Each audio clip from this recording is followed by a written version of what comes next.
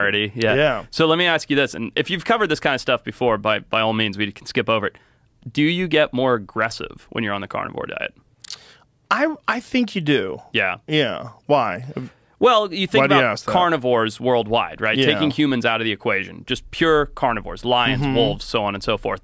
There's definitely a correlation between the need to eat meat and the drive for eating meat, right? And that drive comes from aggression, right? Yeah. That's why they're fighting. That's why they're in competition. That's why they're at the top of the food chain, right? So this is a personal theory that's grounded in nothing, but I would think when you're eating nothing but meat, which is going to spike your testosterone, it's going to make you feel and act more like a carnivore and less like an omnivore, right? And be more aggressive and be more dominant. I don't know. And again, you've had people on the show far more qualified, but it's just thinking as a biologist who's studied carnivores, you see that aggression comes from a place of it's cyclical. Yeah. The food makes them aggressive. The aggression makes them acquire food. Yeah, I noticed that the first time I did it. Yeah. The first time I did it, the very first carnivore month, I noticed I was like, God, I feel a little aggro. But I also wonder, because that was when I went very strict carnivore, and I was having a really hard time working out. Yeah. Like my workouts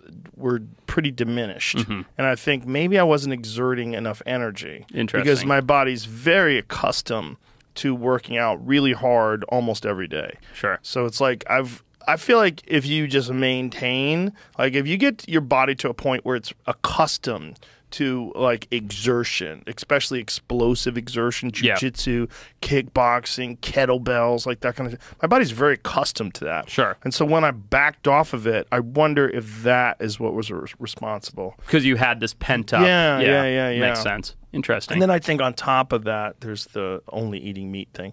And then I also think maybe it's not that gets you aggressive, but that the bread and the pasta sedates you. That's probably more accurate. Probably more accurate. Yeah. Yeah, you're right.